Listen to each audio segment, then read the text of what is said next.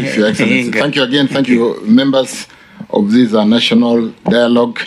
The one that I want us to correct from the onset is where Honorable Ichungwa did raise a concern about a bit of misinformation regarding what Citizen and KPC have published, that because the Financial Times did put an article which I expect the Fourth Estate to have read, that if the Hamas-Israeli war continues, in the coming months we are likely to see an accelerated increase in the prices of petroleum product, and that could go as high as $150 per barrel, not $150 per liter, as published by KBC.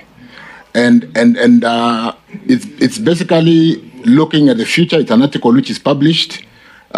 Your Excellency, it is geopolitics which we are discussing in this room today, to the extent that the pricing of petroleum products has exacerbated the depreciation of the shilling in the last short while by about 25%.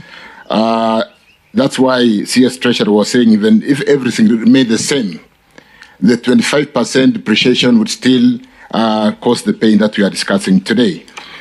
So we will need that correction so that we don't basically send the wrong information. The $150, we don't buy products out in the international market on the liter, we buy on the barrel. So the $150 is referring to the barrel and not to the liter, because the product are not traded internationally on liters, it's traded on barrels. And the article, like I said, it's published in the Financial Times, and I didn't quote Financial Times, does talk to the pricing is likely to go to $150 per barrel in the coming months. And that, when you bring to the liter in the market, is likely to really continue accelerating the price to the liter at the pump.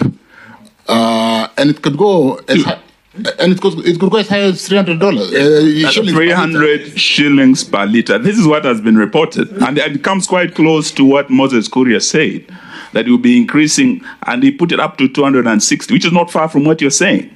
So we don't want the media to be accused unfairly. What is